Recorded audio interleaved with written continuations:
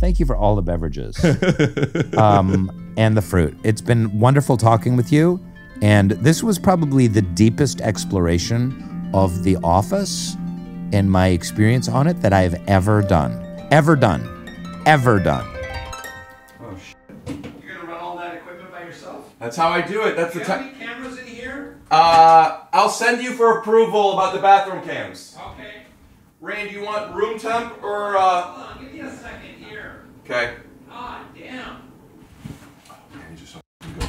All right. You're gonna be on the couch, Okay. and I have room temp. I have cold. I also have some organic lemonade, and I have another thing of berries and pineapple if you'd like. I will take some motherfucking berries and a lukewarm water. How's that sound? As long as you don't chew into the microphone, it sounds like we're gonna have a night. Okay. I was thinking about opening a fan store called Only Fans. Just fans. Ceiling fans, table fans. You okay that's in plastic? Please, yes, thank you. Oh, how? Do you have anything like the smaller plastic ones? I was Like the 8 ounce? It's no, never mind. This is fine. And how rude of me. I know this is a little tacky considering your pedigree, but I have two options of beets. We have organic and we have non-organic with ginger. Hey, Emilio, get a shot of me going like this, and then shaking my head, and then zoom in on the beats. We can get started, dude. I'd love to get started. All right. I'd love to get started. I love all this This is fun. hilarity and jocularity. Don't know what that word means. All right, I'll be back in like 5 minutes. All right, cool. I'll be right here.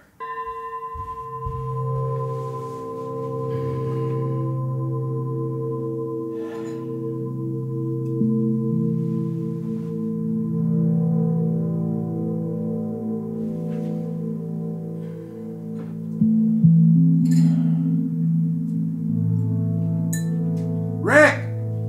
Sorry. I had to go to the bathroom. All right. Good to go. You finished all your fruit? Yeah. Do you want some more? I did. No, I'm really good. Okay. Yeah. Theme music? Do you want me to talk into this? Yeah. Theme music. Scoot doo, blabbity blue, scoop dee. Oh yeah! Hello? Hi, Rick. Hey. You hear me okay? Yeah, I hear you just great. Yeah. So I don't have to yell? You don't have to yell. Okay. So on your way over here, it's nighttime because you're busy. What were you doing? I wasn't doing anything. Why did we have to start this late? We didn't. I was free all afternoon. I was waiting to meet you at 7:30 tonight. Yeah, because your people requested. Rainn doesn't like to perform until the sun is down. Oh. Well, I am used to performing around noon, 1-ish. I know. This is really throwing you off. Turn this a little bit so it's No. No. No. Leave it. No. I want to have imperfect sound, and I want this blocking my face. Oh boy. All right. Hot. So What? on your way over here, because normally in the daytime I have more energy. And I had work today. I did physical therapy today. I did some other stuff today. What are you getting physical therapy on? Your penis at a massage parlor? Okay, bleep that. Both of those things. No, keep those in. Bleep them. Keep them in. You were getting your penis Jean-Marc, massaged. keep them. At a massage, you were getting your penis massaged. You were. Wow. Wow, you came prepared. You know, it's funny Nice. that you say that because that's Beats, what you brought me beats in the pre-roll, and that's what she said. Did you What? know that I had those beats before I knew you were coming over? I did not know that. Did you know that? Are they old beats? Those are very old beats. No, actually, these are Phillips. But Oh, I do have good, some good, in the closet if you want to Yeah. try them. They're just tighter on the ears. Yeah, no, I like the Phillips. That's fine. And this was gifted to me, and it's been here for like a year. Wow. Coincidentally. Okay, how about that? That's great. and this I just picked up on my own. Oh, really? At Barnes & Noble? So the reason I bring this up is because, it's nighttime. I don't do nighttime too much. Typically, I only do a nighttime podcast when I get stoned. Okay. And can we talk about this? Yeah, let's do it. So I messaged you, Good. and I think you were getting jerked off Did you at the study? massage parlor. I was. Did you study mime? I did. I went to clown college. Yeah. Kent State. Okay. Relax. Okay. I was going to say Rutgers. Oh, that's where Scooby-Doo went, right? To Rutgers? Oh, no, he went to Rut-Row. Thank you.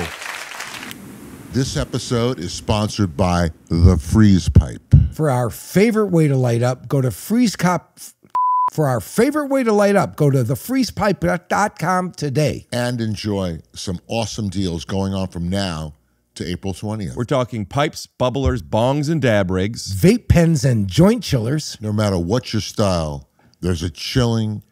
I'm sorry, what was the chili? There's a chili freeze pipe for you. This is like barbecue. Just say there's a chili freeze pipe for you. Chili is in cold, not barbecue. Oh, not the barbecue one. Okay. Say it again. There's a chili freeze pipe for you. Shop now at thefreezepipe.com. And if you see something that's not on sale, use code TYSO for 10% off your total order. That's thefreezepipe.com and use code TYSO for 10% off. This episode is sponsored by Helix Sleep, the ultimate wake and bake mattress. Are you guys a little stoned? A little bit. a little bit. I drank a lot of orange juice, and that makes me slur. Helix is offering 20% off all mattress orders and 2 free pillows for all of our listeners. Go to helixsleep.com/TYSO and use code HelixPartner20. This is their best offer yet. It will not last long. With Helix, better sleep starts now. But I wanted to get a little stoned, and I reached out to you because we had only met once when I did your podcast, Yes. Soul Boom, on all audio platforms now, as well as YouTube. Link in description. And you said, why don't you're here. I am. Hi. Yeah, so you said, hey, man, what time are you getting here exactly? Because I want to time this out. I want to take a little edible, and I want it to kick in about halfway through our interview. And that was one of the oddest texts I've ever gotten, really. And I was like, okay, well, listen, if it was up to me, I would say I prefer to, have you without any intoxicants. But you do you, baby, if that's what you want to do. Mm-hmm. That's the weirdest text you've ever got. One of the weirdest texts? One of the weirdest texts is like, hey, come over to my house and do my podcast. Let me know exactly when you're landing so that I can time out my edible consumption. Right. That's up there. It's up there. I wanted to make sure. I got a weird text. I got a different weird text today. Can I read it to you? Of course. Do you get random texts from... Yes, don't respond to them. I'll tell you why. No, but this is a little different. I'm not going to respond, and I want to know why. Oh, come on. Can we trim this out? People like this. People like when people search for stuff for their phone. Oh, come on. We have fun, upbeat music going during this. Okay, we're going to trim a lot of this out. This is the Interject You song. It's not here. I didn't delete it.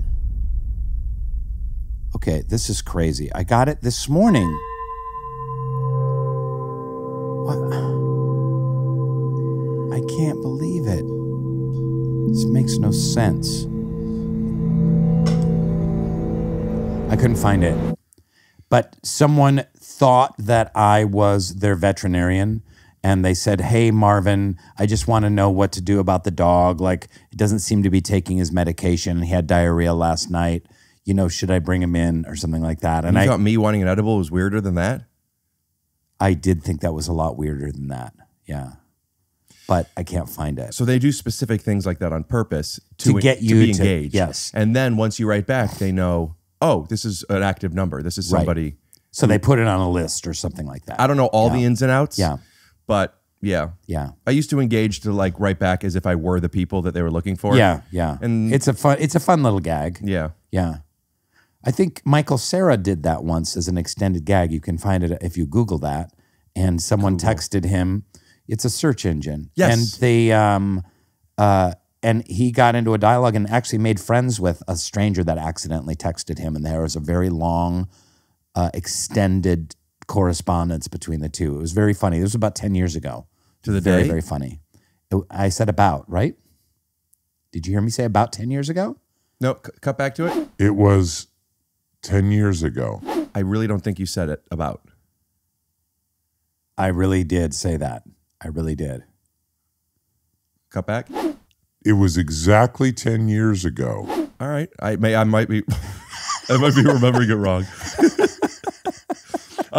So How's this going so far? So anyways, you texted me and yeah, so I was honest with you. And then you were great. You were just like, oh, that's cool. I get that. But can you explain a little further? And then I was like, well, it's kind of like when you go out with friends and they have like more than one drink and you're out with your friends and they all start to get like sloshy. Right. And you're not really experiencing your friends because they're a little too garrulous and they've had one too many. And they laugh too easily. Right. And you're like, and me being, I'm sober. So being with them, just not as fun. No judgment. It's fine. You know, I understand. I used to get fucked up a lot. No judgment, but not as pleasant. Right. So I was picturing, I don't know what you're like when you get a buzz on from that edible, but I pictured us halfway through the podcast and you just been like being, you know, and seeing leprechauns. And is that what happens when you take edibles? Mm-hmm.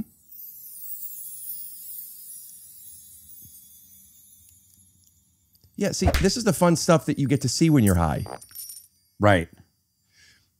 So you should I've been trying. Get a water I'm brand to sponsor your show. And because right now you've got 3 different kinds of waters. You could be cashing in. You know what I've actively, the only thing I've been actively trying to get to sponsor for a long time, and they haven't, they won't. They gave me a $100 gift certificate and I used it. What's that? I'll let you guess. Liquid Death water. Nope. Bombas socks. Yep. Yeah, they gave you, that's all they did is 100. Those cheap bastards. I was giving them out to people. They're my favorite sock. I have a funny thing about a certificate. Once in the early days of Twitter, I tweeted something, just a silly little, it wasn't even like a joke, just a comment about Chipotle.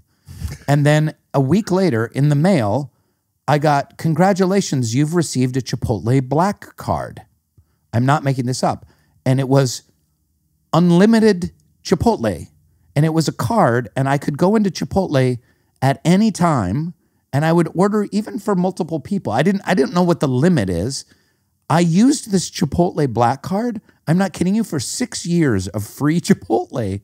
And I love Chipotle, and I was eating there all the time on this free card. And then one day it just stopped working, and they're like, this isn't working. I have a feeling you're about to get another Chipotle card. Oh my God. Oh my God. But I'm incredibly rich, okay? Because I was on a TV show for so long, and the list goes on and on, but I'm a cheap bastard, so I would always go eat at Chipotle. And yes, I'd take the fucking guacamole. Do you think Chipotle is good? Because can I tell you what I think they are? I think their Da Bomb Buzz socks are the most comfortable, and this is a take your shoes off show. I mean, I could be wearing anything. Yeah. I'm choosing to wear these. Yeah. Yeah. You know they get holes in them sometimes. You could take a picture, send it to them. They send you new socks back. Are you kidding me? No. I had no idea because This is right up your alley. I get holes in my Bombas all the time. That's the thing. My dad and I talk about it all the time. We love them. They get holes in them. Yeah. We love them so much. We deal with that. You deal with that, yeah. And my dad goes, well, how do I send it back? They need the receipt. I go, just search your email for Bombas. Yeah. Find the receipt, take the picture. They send you, like if there's holes in 4 of them, they'll send you whatever you ordered. That's amazing. Yeah. That's great. That's great to know. That sounds like you have a really intimate relationship with your dad, that you're able to talk about socks like that. Oh my God, which reminds me. I told my dad that you were going to be on here. Yeah, let's call him. He's in Cleveland. Let's call him. Yeah, if he's still awake. He said, and I forgot to tell him. Do you want me to call him? I've got his number. I'll call him. He texted me this morning. I couldn't find the text. I'll call him. Something about a veterinarian. Keep it in. Oh, thanks. Come on. Come on, Dad. Pick up, pick up. What's his name? Steve. Steve Glassman? Talk about how much you love his rugs. Come on. Like his hair, on his hair? Oh, he's got a mane on him. No, but he's a rug salesman. He's not doing as well as he could because at Marshall Rug Gallery, for whatever reason, they don't have any customers now. Just family. If you're looking for just the right flooring, you need choices. And at Marshall Carpet One, you'll find thousands of choices, including carpet, hardwood, rugs, and luxury vinyl. So make the right choice and visit Marshall Carpet One and Rug Gallery.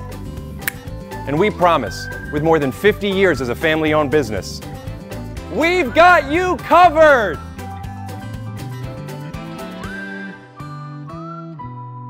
He's calling. Hey, Steve. Hi. Hi, Steve. How are you? It's Rainn Wilson. Wow, I got a laugh just by saying my name. That's impressive. Yes, very much so. I could hear. He's got wet mouth. What are you eating, Dad? I'm nothing. I was sleeping. Okay. Oh, you're just kind of like smacking a dry mouth. Yeah, I watched about 74 episodes of The Office, and then we went to bed. Oh. Dad, what's your ringtone when I call? Theme song to The Office. I know it's you all the time. It's my favorite ringtone. This is cool. Your Yes. dad's ringtone for you is The Office I theme. turned him on to The Office, and he loves it. Oh. So now he thinks of me with The That's Office. so sweet. Steve, do you watch your son's shows? Of course I do. Okay. Even the dramas? No one else does. Yeah, you're just laughing because you know him. That's not. You're just laughing because you're a fan. That's. No, that was funny, even if I wasn't a fan. Steve, how's the rug business going? Very, very good. We're having a nice season. Oh, good. Now, what season Yes. is it? Are you talking about the winter? Is winter big for buying rugs? Oh, Rainn. Dad, tell him. How does that work? It's the winter buying season. That's Okay. correct. Because why? Why is that? People are spending so much time at home. They're realizing and they're getting inspired to make it look nice. So people don't really buy rugs in like July? Yes, but more people buy them in the winter months because they're inside and want to spruce up their home a little bit. And Keep in mind, this is Ohio, so it's cold. People are in. Yeah, no, I get that. And we're thinking about opening up a second store in Scranton. Okay. This is The Office. And Steve, that's not actually happening, but Well, we don't need people. no, I want to know. No. In fact, I think I want to edit the question out for. Not even joking. We're editing that out. Really? Yeah.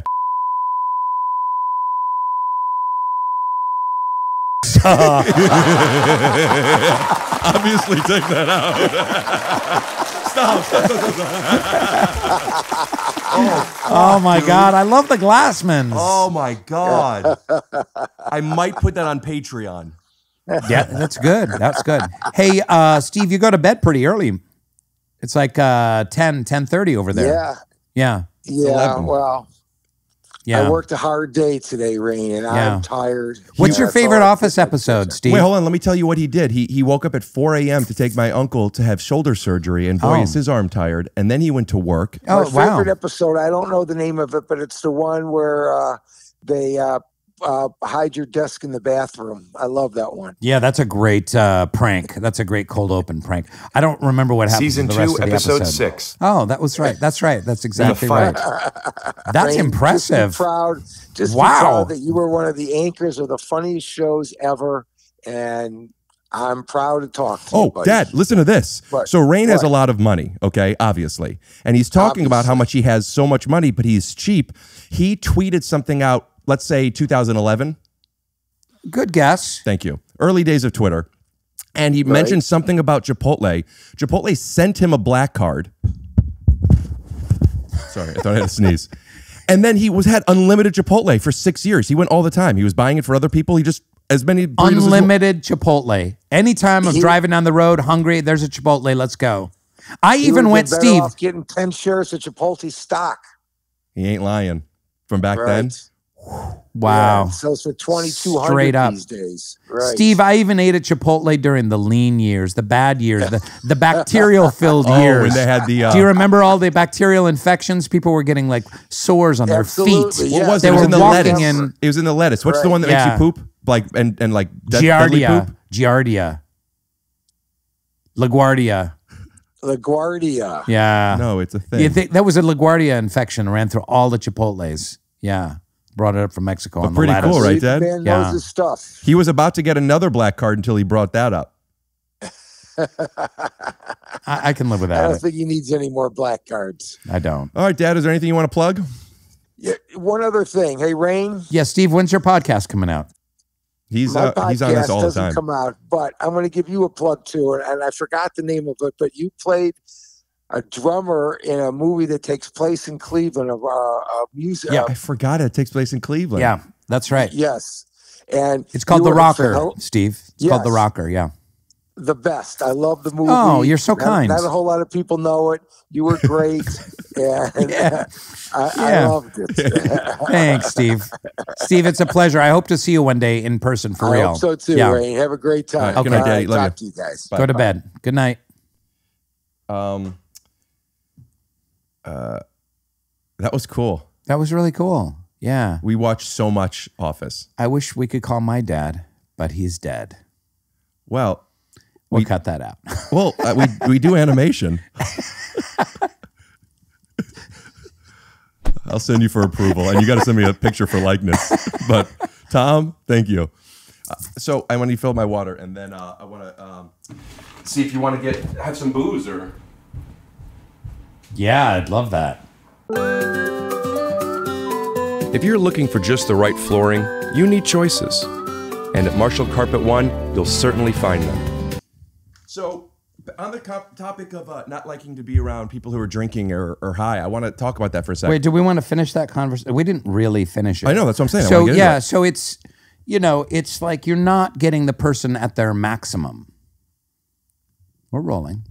They turn off sometimes. I compulsively check. Yeah, you're just not getting the person at their best necessarily, So I was not arguing it. I was Explain what best means. Well, most present, let's say. Okay. I don't And- necessarily agree, but You think you can be more present from an edible or from like a couple of shots? do you want to go on, or should I answer that? You can go ahead. Now, this is obviously, this goes without saying, but I love Yeah. to say what goes without saying. This is just me and my observations through my awareness and Yeah. what I'm attracted to in me and the way I feel. Drinking, I do not like. Okay. Even one drink. I've had sips. If maybe I will, I don't know. Yeah. It does do something to where, like, if you're nervous, I guess, like, and the pros and cons, I could see how what is it? Not inhibits you, but the other one. You're not as inhibited. Yeah.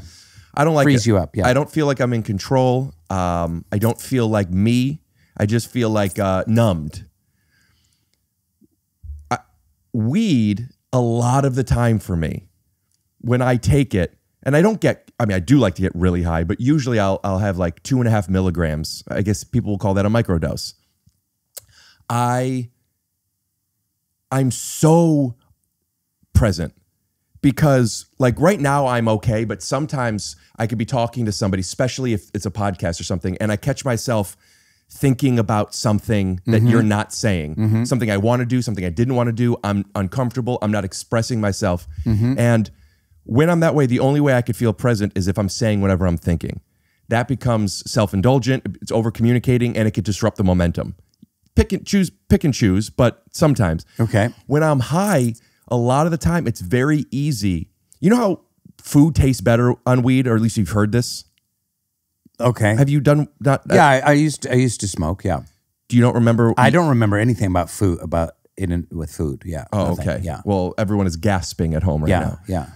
Food tastes better. Things are funnier. I remember getting the munchies, that old, chestnut, but yeah.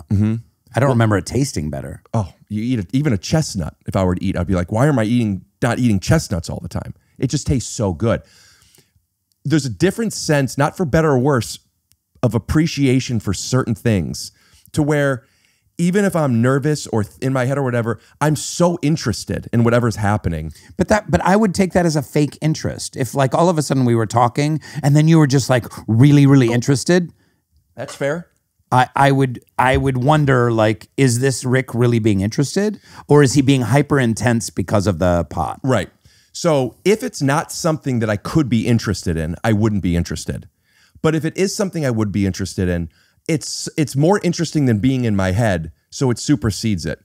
It's chemical, sure, but it's organic. Think of it like if I have oxytocin going through my body in a certain moment, or if I just worked out, or whatever it is. If I have PMS, you know, like there are different chemicals and hormones going through our body at any time that make us and prioritize our emotions and our feelings. Weed is a cheat. I agree, it's a cheat, but it's a cheat that works. And to me, the only disadvantage I've ever found from it is assuming I'm not getting hot, like crazy high in an inappropriate place, is I'm just eating way too many things I wouldn't have wanted to have eaten. Like chestnuts.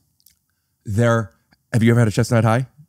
I haven't had a chestnut high. I've never smoked a chestnut. But it's interesting, you know, you go into some of these weed stores and they have ones like, oh, this will help you sleep better and this will give you more energy and this. They should have podcasting weed. It sounds like that's what you're describing. Like, that sounds like the perfect drug for a podcaster. Not bad branding. I will say that a lot of people that like to smoke weed, most of them that I've talked to don't like performing high. When they're high, if they're in a position like that, they'll get paranoid or they'll stand on their words. It slows them down. Right. Some people, myself included, I don't do it all the time, but I like if I've doing shows all week and I'm not in the mood or especially, I love to get high. Do you have ADD or ADHD? I was diagnosed with it as a kid, but I was diagnosed with so many things. Because you know that when you take like an Adderall, a normal person takes an Adderall and they're like, it's literally speed. But someone with ADD takes it and it actually kind of like, I won't say it slows them down, but kind of focuses them. Yeah. Yeah. I've had it before. It focused me, but it also made me feel like so happy. And it felt like that felt fake to druggy. Me. Yeah. It feels a little druggy. And it felt like I could see why people would like this. Yeah. But I didn't feel like me. Yeah. Yeah. Weed is the only drug. Even caffeine, sometimes I get too excited. This episode brought to you by Kiva Chocolates. Weed. Also, I said this to you. We've only met twice now. Yeah. I was on your podcast, which I believe will be coming out sometime in the I next like couple you months. a lot. Thanks. I'm a big fan. I'm gonna milk this and ask you to tell me why you said that. You have a genuine voice. You're authentic to who you are. You're not putting on anything for anyone. You're a natural performer and naturally funny and quick-witted, but you're not, it's not an act. With some comedians who are like, hey, I'm the quick guy and the quirky thing and I'm doing the thing, it's a little bit put on. It really is, it's an expression, an extension of who you are. It's an authentic voice, and you're not afraid to be vulnerable. And I like that about you. Well, thank you. Yeah. And you're easy on the eyes. Okay. Just cut to us fucking each other on the ottoman. Used to do that kind of stuff, but YouTube censored it. I wanted to get, and if it's not do you have any questions for me or anything? Yeah. Okay. Do you want some weed? No. We can get into the question part of it. So can I tell you my weed story?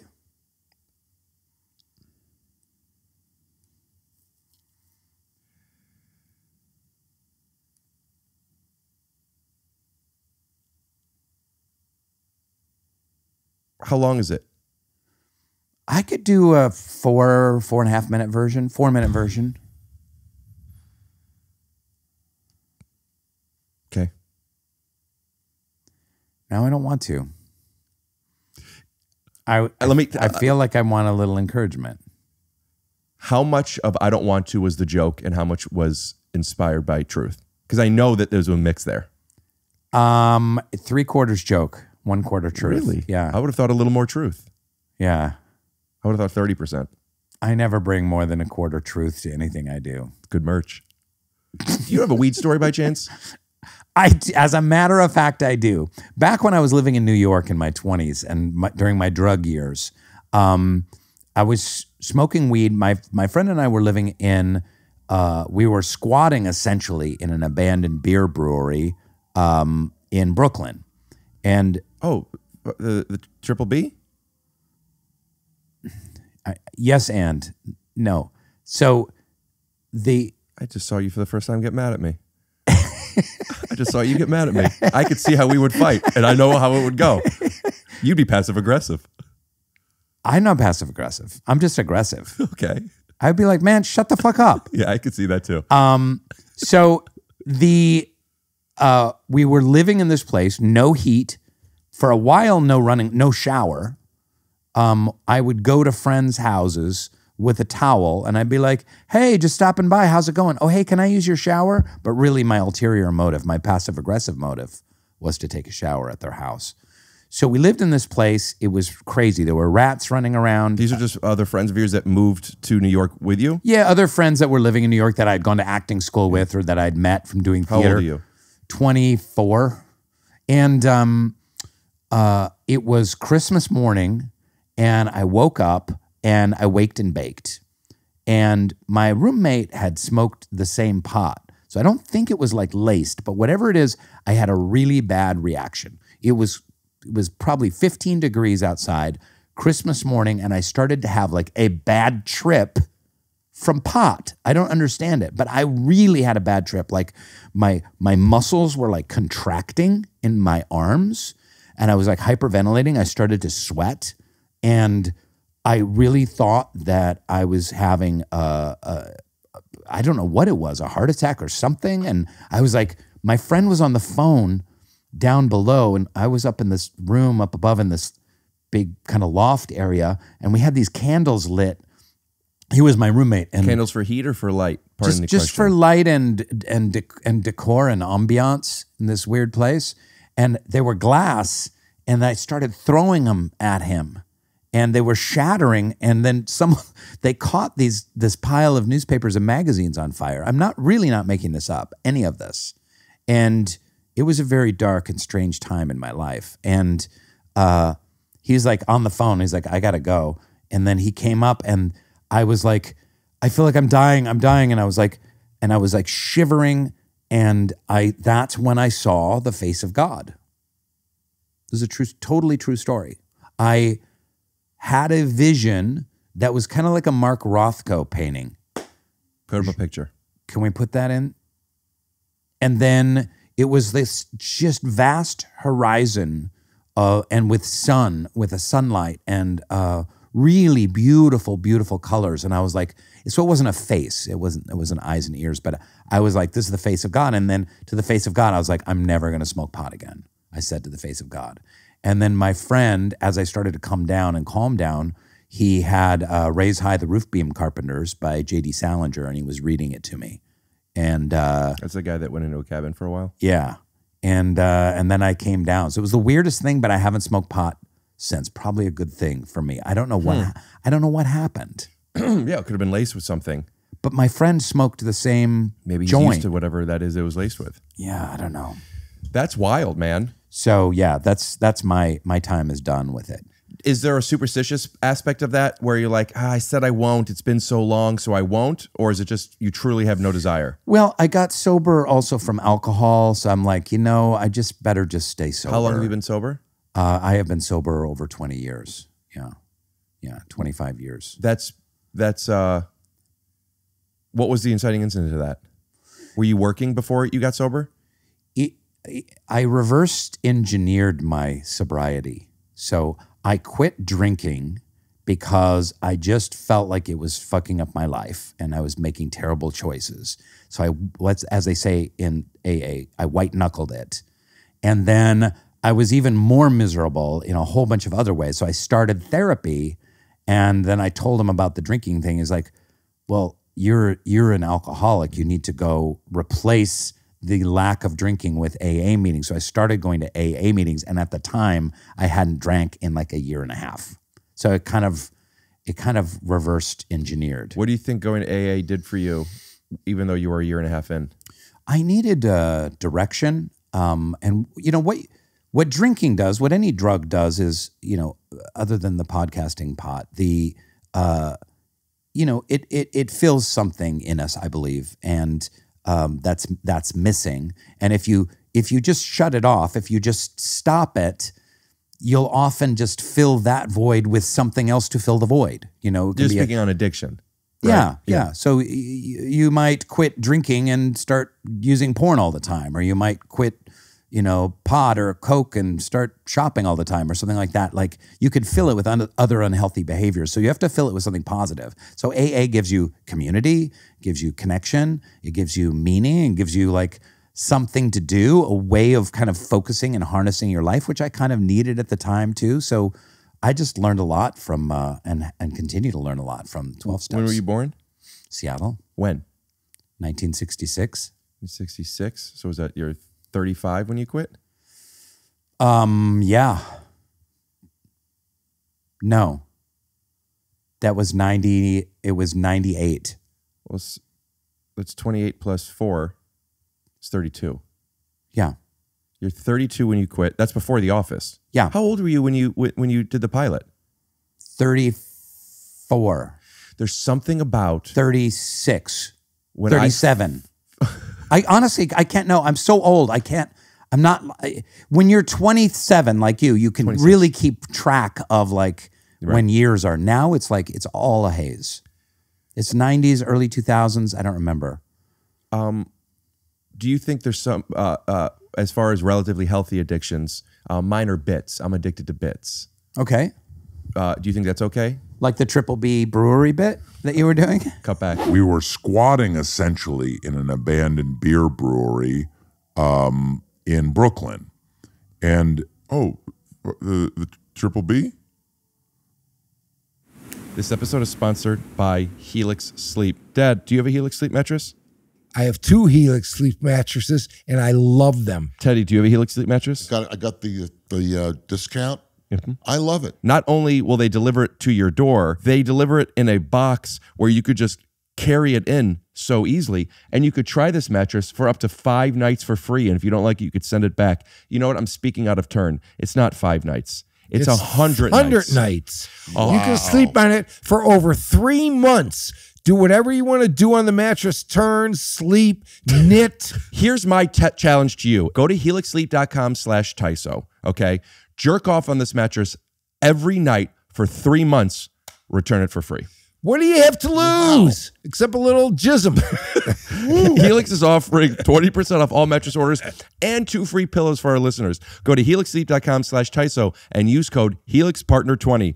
This is their best offer yet, and it won't last long. They're a great mattress. With Helix, offer yet won't last long. With Helix, better sleep starts meow. Who's little baby? So the great people at the Freeze Pipe send us some samples because we can show them to you and maybe use them. Okay. It's like Christmas. Let's open them up. To be honest with you, I consider myself the unofficial spokesperson for the Freeze Pipe because I use it so often. And I've created a motto for the Freeze Pipe. Smooth hit, no cough. What kind of job they do on this thing? This is the Freeze Pipe mini ball. You put this in the freezer and get it nice and cold. You put your flour in the bowl, remove your freeze pipe apparatus from the freezer. That needs to be in the freezer for about an hour. Insert it in, light it, pull the bowl out, and you finish the smoothest hit in the world. And when you're a partier, you go to the Beaker Bong Ultimate. That's like the Breaking Bad set. Dad, while you're opening it up, there's some stuff I got to read, okay?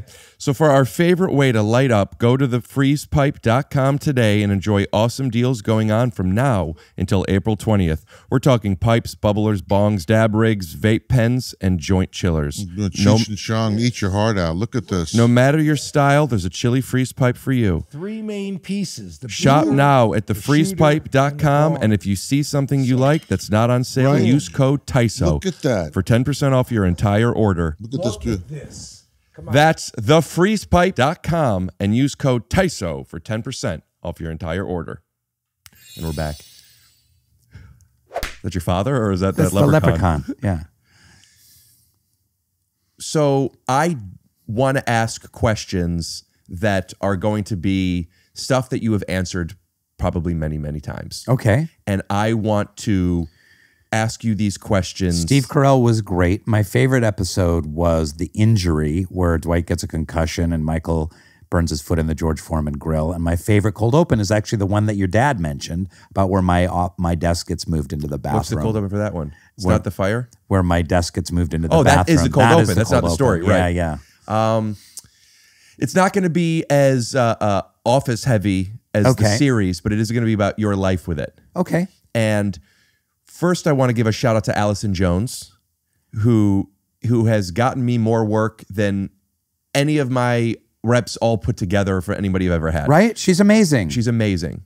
And also, she... Can I tell you my Allison Jones story? Please. So for those who don't know, she cast The Office. She cast all the Judd Apatow films. She's cast so many great Golden comedies. Girls, Fresh Prince, Vi- Superbad, Curb Your Enthusiasm. Veep. Yeah, she's been doing it Yeah. at the highest level for the longest I'll time. never forget my first audition for Allison Jones. She was casting an independent film you could tell she was not that into. And I went in to read with her, and she was reading, and I had my things, and I was actually pretty good and pretty funny. And she was like, people were coming in, and she was I'll never forget the look on her face. She read with me, and she was kind of like, and you could see it like, oh shit, he's actually kind of good and funny. And then she started reading with me, and then I was on the list, and then she brought me in for everything after that. It's like, yeah. When people like, what do you do? What do I do in showbiz? How do you get in? Everybody has their list of whatever the thing is. You get on Allison Jones' list. That's the thing to get on. And because when she likes you, I mean, she just brought me in a lot. And she's brought me in for things I didn't get, but it was always like I went in for Veep and I got to read with Julie Louis-Dreyfus, and like I got to read with Judd Apatow, and she just brings you in. I got to audition multiple times with Larry. She just brings you in. She like is a champion. And I didn't get to read for Judd Apatow, Veep, or Julia Louis-Dreyfus. Well, they were looking for a different look. They were looking for somebody who... Do you wash these things? I used to during COVID days, and I don't anymore. And I've thought about replacing them. So this is like so germy with all the guests. I turn it toward the thing and I open to get natural sunlight on it. But if it bothers you, I think you're joking, but if it bothers you, I could use wipes or something on it. No, it's all right. Does it bother you? I could get wipes right now. Let me get wipes. No, it doesn't bother me. I don't think wipes would work, but I'm really okay with it. Oh, I would put them. I was just thinking about all of the people, because I've watched a bunch of your podcasts and all of the people sitting here. Doing weird raps and stuff like that. Yeah. Just say raps, but weird raps. Raps. No, they're weird raps. They're not normal raps. Do you think that what you do on your podcast is normal raps? How many of those raps are weed induced? Do you rap better when you're on an edible? Not necessarily. Not necessarily. Yeah. However, I am in the mood to rap more when I'm high. Okay. That's good. Yeah. Richard, do you mind if I call you Richard? Don't do it. Where were we going? Allison Jones. But I wanted to get into the beginning from casting into like the life of it's Curb and Office, and I think everybody will agree. Those are the best of the best. And not only were you on it, you were it. I mean, you were the big four, and some of the biggest laughs I've ever had on television are because of you. I'm actually like feeling emotional right now. Like, wow. I do this podcast a bit, and you have people on that it's cool. I've done it enough to where like, oh, it's just another person. They're a human being who does an art. But like just thinking about like what you've done and like what you've done for me, and the moments that I put that show on when I'm so sad and so lonely, and like it fixes it for a moment, but it fixes it. And it reminds me that even though it's that moment, it's just for a moment, this negativity is also just that moment. And just now it hit me that like you're on my couch, the couch that I've watched this so many times. But I want to, so anyway, I want to get into what it meant to you as far as from beginning to end. And my first question about it is, when you audition with Allison, I've seen your audition. Those are out, right? Yeah. There's tons of auditions of like really big people who didn't get these roles. Right. Allison told me that she was attracted to the idea of it being people that people don't really know who they are yet. Mm-hmm. And when you book that, you don't know what it's going to be. Mm-hmm. When do you? Like, when are you on a thing? Is it because NBC says the numbers are good? Like, because the first season wasn't. Yeah, it was. there's a lot to unpack there. Thank you for your kind words, and I really appreciate that. And that has been one of the greatest honors of my life, is being on a show that we did because we just wanted to make something funny, and we wanted to like buy a house and have a nice job, and not be unemployed.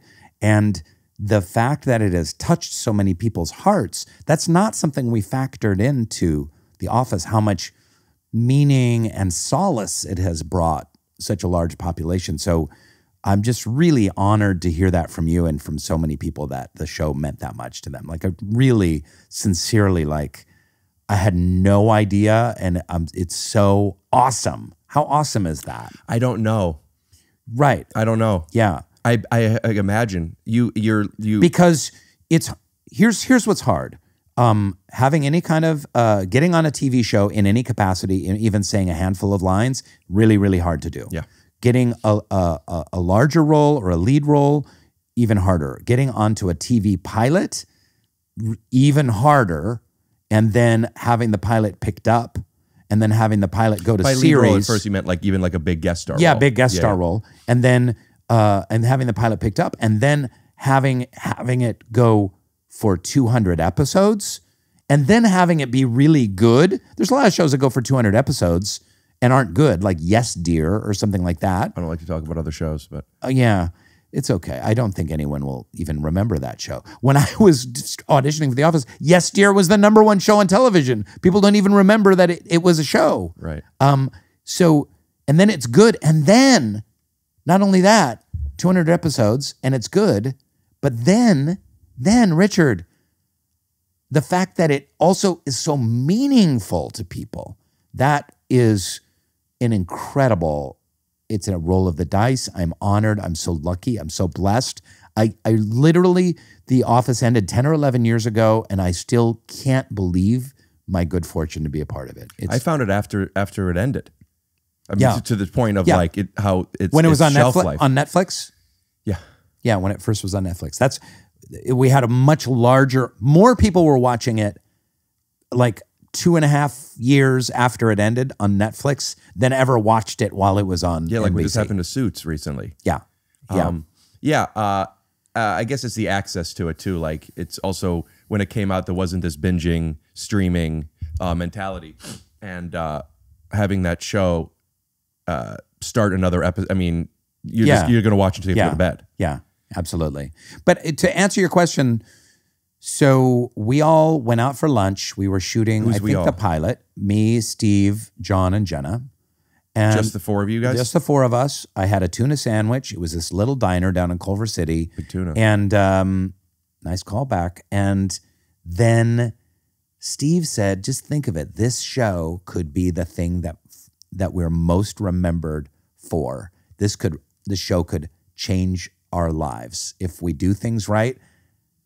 And I can't believe how prescient he was. And Stevie's been nominated for an Oscar. He's a huge movie star. He's done all kinds of amazing roles in his career. But at the end of the day, he really is kind of Michael Scott. And I'm going to be Dwight Schrute at the end of the day. And so that first season, no one watched, got really bad reviews. And this guy named Kevin Riley, who's still in the TV business, he championed the show.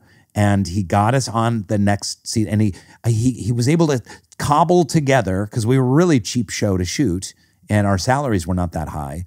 And he cobbled together like a 6-episode order for the second season, and then first season was 6. Yeah, first was 6, but hold on, because I'm not done. Sorry. So 6 episodes for the second season. We're like, oh, this sucks, and then he's like, okay, we're able to do 2 more. And like, okay, great. Oh, really? The writer's going, and then like, okay, they can do 1 more. And so we'd always get these updates, and some writer would walk in, Mindy or Paul Lieberstein or whatever, and be like, hey, we got another order. Looks like we're going to do 9 this season. I'm like, yes. Is this while it's airing too? And it just was starting airing, and we were kind of snowballing.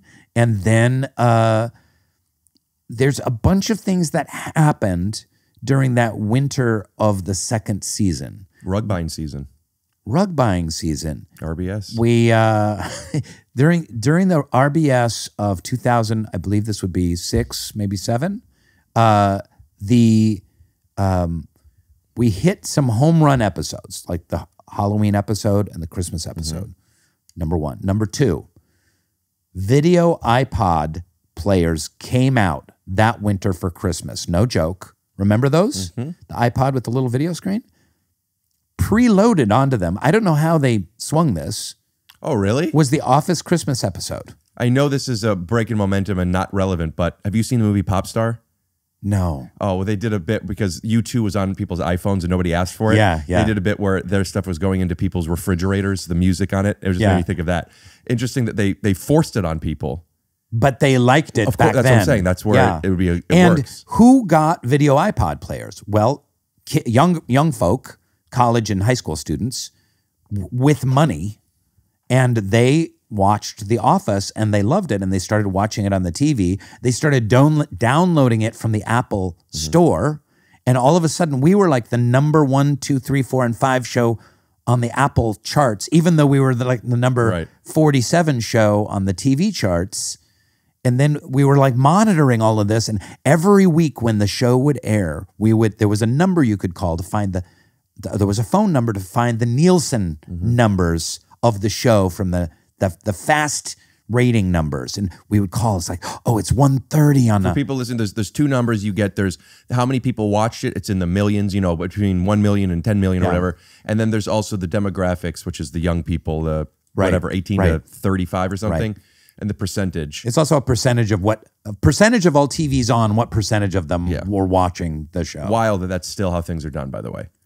And we would call and like, oh, it went up 0.1%. Oh, that's good. And Isn't that excited good? you because now maybe we'll keep doing more. Yeah, and then we would get like 2 more. And all of a sudden we were up to like 11 or 13 episodes in season 2. And then I don't know why. I don't know how this happened or why. No one talked to us about it. There was an Office billboard in Burbank above the NBC offices. It just appeared one day and it was just there. And someone brought in a picture. I think it was even before picture phones, from like on their digital camera. And they're like, you guys, look. We were like, our jaws dropped. And they printed it out from the digital camera and they stuck the picture up on the wall. And it was me, BJ, John, Jenna, Steve, that really early season 1, sitting at a conference room table with really bad lighting. And it was, push pinned to the wall. And it stayed there for 9 Wall years. what, the writer's room? No, just outside where we shot. Like if you were going out of the break room and out there, and then you were out of the set, it was sitting Where was there. it? Where was the Burbank thing? No, where was it that you guys filmed? We shot way out in the valley, in the middle of the valley. Yeah. So all of a sudden, and it was like this huge release, like, we made it. We made it? We made it. We're going to be on. We're not going to be unemployed. My wife and I bought a house like immediately. From season 2? Like literally like the billboard, my wife and I bought a house. Man, times are different. Why? I'm filming my 5th season of And you still live in this shithole. Well, it's the interest rates are pretty high. But I'm not. And that's the mistake. Yeah, that was a big mistake. So you see a billboard and you think that's it? That's enough? Yeah. Yeah. But also remember, this was the age of network television. And then we were doing 22 episodes a year too. Yeah. So that's not like doing a Netflix show and like, oh, we're doing 8 this season, Also, you were getting residuals. You're not anymore, are you? Yeah, a little bit. A little bit, but not like the original residuals when they would do replay episodes and like syndication. Are you comfortable talking some kind of numbers? You don't have to talk about yours personally, but like around what these things are. Back in the day when things were syndicated, wasn't it like an episode fee when it aired? Yeah. Like when they re-air an episode, you get paid the same amount for an episode. Yeah. That ain't the case anymore. No, not at all. Yeah, if a re-airing was the same rate and a syndication was still a very high rate. Which for people guessing, I don't know, but for a show like that back then, your rate would be unless you're a big star, on the low end, 15 to 20,000. If you're not a huge star, but you're a big part of it, between probably 50, 70 would be my guess. Yeah, right in that range. When it airs again, that again. Per episode, yeah. Mm-hmm. Yeah. Season 2, episode 1, Dundies, to me, from there, I liked season 1, by the way. It's not the same show. From there, it's a smash. And to have that in your second season, but it's interesting, you didn't know, you all thought you only had 6. Like I'm watching, this is the greatest show of all time already. And you're like, oh, we get 1 more, we get 2 more. Are you feeling people talk to you about, like the thing you said, you have so many people come up to you, talk to you what the show means to them. Yeah. When does that happen? That can't happen that early. No, that didn't happen for quite a while. Maybe when DVDs come out or something? When did that start happening? That's an excellent question. No one's ever asked me that before, actually. When did the first person say, you don't understand, that show means so much to me? I think it's like season 5 or 6 when someone was like, hey, just so you know, like my parents are getting a divorce and me and my brother, we would watch The Office and it meant so. Every Thursday we would gather. And I would hear from some people like, we could never agree, our whole family could never agree on anything to watch, but we would watch The Office together. So, you know, Grandpa and Uncle Chuck Bob and me and little Sally Lou would all sit down and we'd watch The Office together. So, bringing people together since 2006. Season 5, The Duel, directed by Dean Holland, who works on you okay? Yeah, my show. Love Dean. Yes. And what's he the dean of? Terrible joke. Dad joke. Do you want me to take it out? Or do you want people to see that? Keep it in and let people see that I'm being self-deprecating and you know what, kind we'll of bleep humble. it, but we'll keep the audio in. So we know people... keep the whole goddamn thing in it. Bleep and keep it in. We know what we're doing here. You said first time somebody came up and said, you don't understand what this show means to me. I'm sure at the first few times you didn't understand. Now you do. You said, well, you could understand. I don't understand what that is. Is there a way that you could explain, not empathizing with the people that like me, that it means something to, but how do you accept and believe how much you mean to other people with all the humility that you have? Like, I don't even want to give an example of what I'm saying. Does the question make sense? No. Okay. Let me give a great example. Perfect example. If somebody were to tell a beautiful person they're beautiful, if somebody were to tell LeBron James he's so great at basketball, he could. LeBron, you are so good at basketball. Yeah, LeBron's going to send you so much Chipotle. Here's an example that I could give. People, when they meet my parents are unbelievably funny, and everybody's parents are special and they feel their own way. I just cannot accept and believe that. I just feel I'm the lucky. They're the funniest, most loving, supportive parents. When people meet my parents and they say, you're so lucky, I love your parents, I say thank you sometimes. Your dad's cheating on your mom. Bleep it. But also, you could leave the audio. I say thank you, but sometimes I also say I know. Because it's not a compliment to me necessarily, even though it is. Yeah. Do you know what I'm saying? That's the honest response. Yeah, I'll be like, thank you. I know, like I feel the same. The Office was such a great show. It meant so much to me. I know. Right. I bet it does. But you making it, like the show isn't the show without you. So you being such a big part of it. I mean, is there a confidence? Is there what does it mean? What does that feel like? I don't know what it's like to mean something to somebody through art like that. I don't know how to answer that question. I will say that I had been an actor for at least 14 or 15 years before I got The Office. I got out of acting school when I was 22, 23, and had been acting nonstop and played dozens and dozens of roles in theater, in television, a couple in film, and it's kind of like this is going to sound. I hope it doesn't sound arrogant, but it's kind of like, oh, my whole life prepared me for this, because of course this role came along, and as soon as I saw the British series, and I was like, oh my God, this is so. Did you brilliant. know before you auditioned? Yes. And then when I saw some of the script of what they had for Dwight, I was like, this is me. There's like literally Give no examples, one. please. Well, there was something about the monologue that Dwight has about urine, and it's in those audition bloopers. It's something about urine is sterile, and I use it to wash my wounds, or something like that. Urine is sterile. Okay? And I was just like, I know exactly how to say that line. No one can say that line better than me. I know exactly the character that would say that line, and there wasn't any kind of arrogance. It was like that. It's like Barry Bonds stepping up and like, I'm going to hit a 4-run shot over the left field fence right now. And he does that.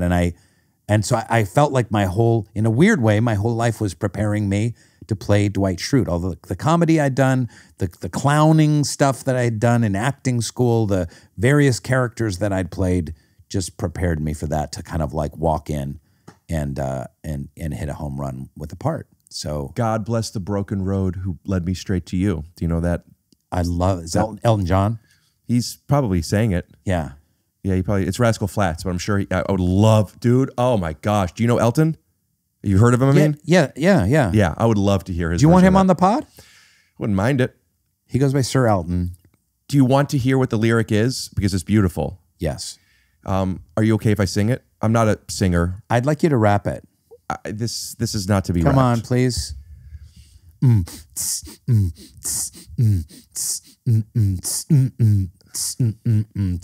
try. Every long lost dream. But are you also listening to the words while you do that? Are you going to be distracted? Every long lost stream. Okay. Led me to where you are. Others who broke your heart. They were like northern stars, leading me on my way into my lover's arms. This much I know is true, that God bless the broken road that led me straight to you. Yeah. We can put Keep it in. subtitles all through that whole But section. just oonce, or your just for a yours. drum beat. Yeah. I did a television show called As We See It. And there was a scene that involves something with urine. And the line in it was about how it's unhygienic, it's not sterile, it's something, whatever it is. And I, the actor, not the character, had a conversation with the powers that be saying, nope, urine is sterile. I don't know if urine is sterile. It could be, it could not be. But I said it because of that. Yeah. And I'm like, oh, well, that must be the case. It was, it was on a TV show. Yeah. And I have since, people message me sometimes, urine isn't really sterile. And the truth is I don't know. And I haven't looked it up. And I won't. But do you know? Let's not look it up. Yeah. I always thought urine was sterile, and I said that line, but I thought it before that line. But then some people, it's not really sterile. So you've but gotten this too? I've gotten the exact same thing. What's the big deal? Yeah. I guess maybe some people. Gandhi drank it. Well, Gandhi did a lot of things. He did a lot of things. Yeah. Some of it, not so good. Yeah. I don't want YouTube to flag it. Can I say that? Yeah. Homosexual? What should I say? Gandhi, I don't think he was a homosexual. No. Which would have been fine. Which would be totally fine if he was. But I don't think he was. I think he What was. are you saying? I think Gandhi was gay. I think he I'm pretty sure Gandhi was gay. I'm more confident Gandhi was gay than I am P is sterile. Native American. How big is this pod in India? Not very big. And I thought about doing episodes and having somebody dub them all. I'll do it for this one. Let's do it. I'm going to do it for this one. Let's do it. Will you help pay for that? Yes. I've got a lot of money. Yeah? Mm-hmm.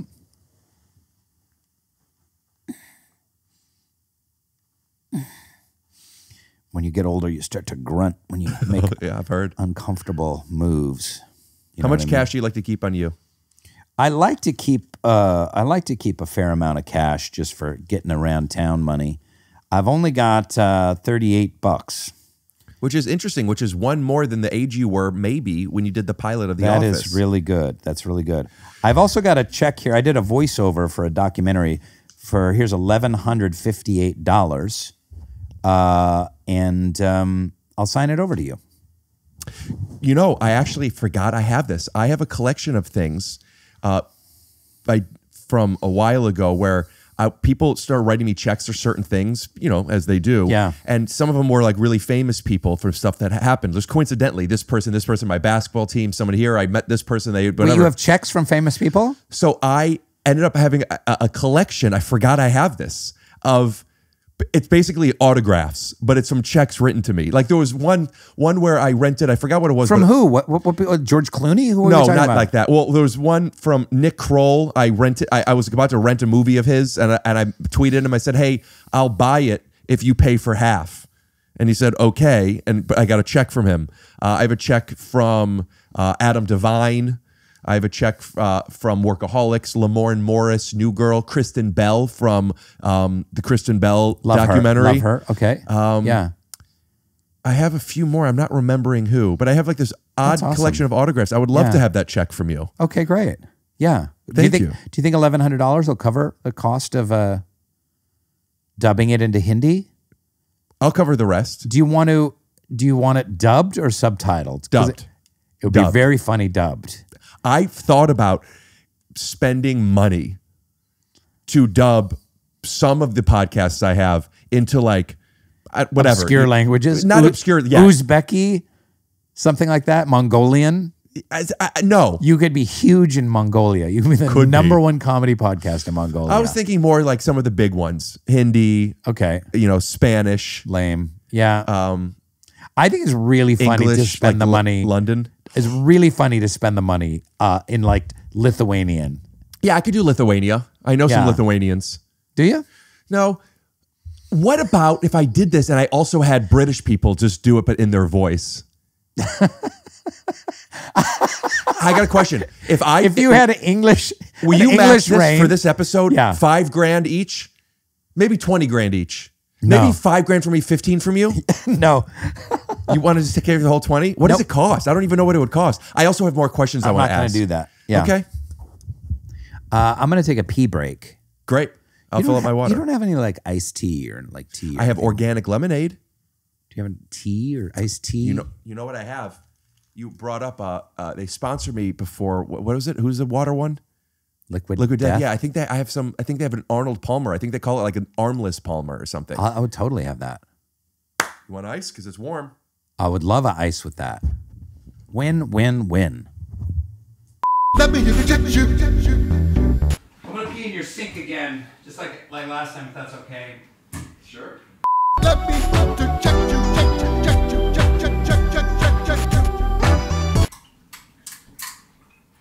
Oh man, the sound of ice. I guess the crack's already happened, but the sound of ice being poured, something crisp, man, what a refreshing sound. There's simply nothing more refreshing than a good pour. No artificial flavors, no added preservatives, no added colors. I had some asparagus for dinner. I can tell. So there's a little bit, it's just a little bit of that acrid asparagus pea going on in there. So yeah, be careful. I don't use that bathroom. That's my fragrance, by the way, asparagus pea. Really? It's only available at Walmart. That's a big distributor. It's a big Do you mind? distributor.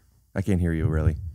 You said what? That's a big distributor. Yeah. It is. Yeah. They have a, You know, Kevin O'Leary says that 86% of all wine bought in this country is under the price point of $12 a bottle. So you can think about all these high-end wines that you have, and sure thing, your margins are good, but where's your equilibrium? Where are you reaching the masses efficiently versus being a Prada or a high-end wine like Prada? Prada makes a high-end wine. How is that? I'm not going to lie. Good. It's okay. Okay. You had the opportunity of getting so much Chipotle and so much Arnold Palmer's, but you're honest. You said before you went to the bathroom that you miss comedy. I miss comedy. I do such a serious podcast. It's so refreshing to just be able to be funny. There's simply nothing more refreshing than Funny. Your podcast is very serious. Yeah, I'm doing a serious podcast. I'm talking about life and death, the meaning of life, and hope, and social transformation, and and I love it. It feeds my soul. I love it. We've banked like 14 of them and talked to such interesting people, and I really feel, I'm going to be really honest with you. I talked about Dwight, like my whole life led up to Dwight. Like part 2 of that is doing this Soul Boom podcast and having these like deep, rich, meaningful conversations about mental health, the human condition, the meaning of life, and making the world a better place. And I love it. But I like getting in here and just getting silly pants with you, just silly. Where do you do that in your life? I do it with some friends, usually on the phone. Remember phone calls? I make phone calls all the time. I love talking on the phone. Because people don't make phone calls these days. I love FaceTime. Yeah, FaceTime is fun. Although it's weird. Here's a weird thing. Have you spent a lot of time in New York City recently? Sure. People walk around all the time FaceTiming without the things. They're just like, yeah, Bobby. And I haven't noticed that. Oh my God, all the time. Are you sure they don't have earbuds in? You hear this? How would they be able to hear? I don't know how. Sometimes they have earbuds. Yeah, sometimes they do. But sometimes they don't have earbuds. And you hear the tinny. So sometimes I'll really crane and look over like I'm trying to see who's on the thing, or like wave or something like that. That's a great example of like you being aware of how much you mean to people. When you do that, you're aware that like there's a good chance that those people may be like, holy shit, is that? Yeah. Do you feel that way? Because I saw that post you did that went viral of somebody was watching The Office on a plane next to you, but you were wearing a mask.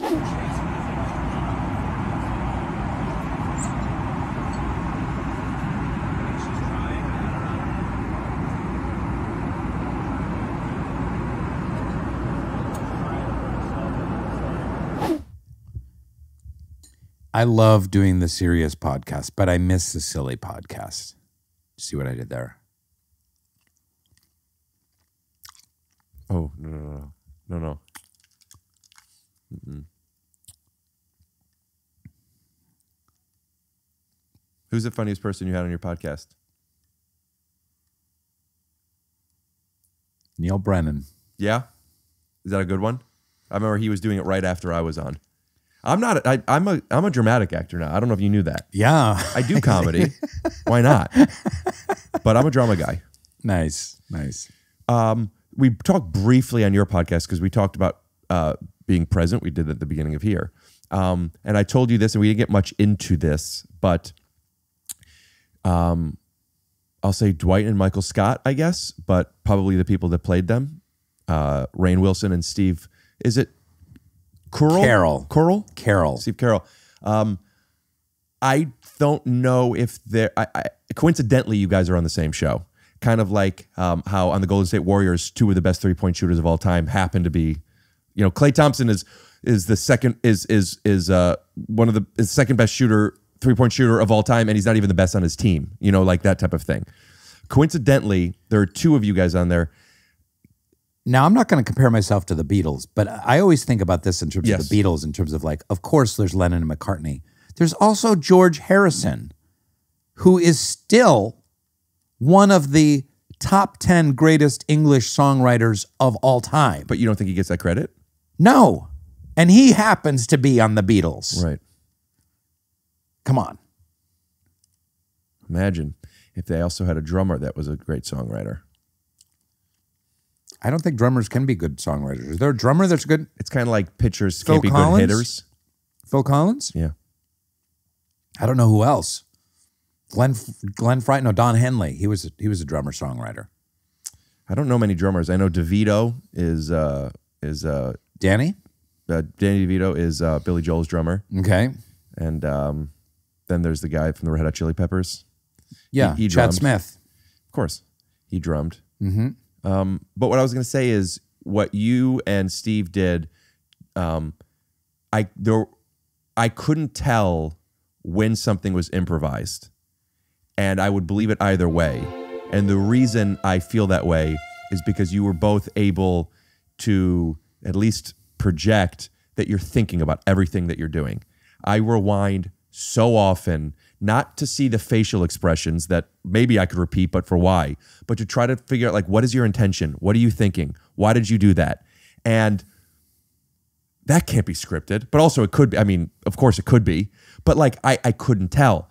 And that's, to me, what made me believe so much, because you guys were just so tapped in. And you talk about being present, being important, and like not being on drugs, and you being so prepared before you got in the office. Do you think your ability to be present, at least as an actor, is a superpower of yours? Like, is that something you rest on? No, sometimes I struggle with it. And I will say that it was a lesson hard learned in acting school for me, because I used to be a not very good actor, and I used to try and force moments and make them. I was a tense and muscular actor that didn't really trust myself, and I would try and, in acting school, it was very actory, and that kind of had to get broken out of me. And do you want to hear a story? 4 minutes, 4.5 minutes. Doesn't involve pot.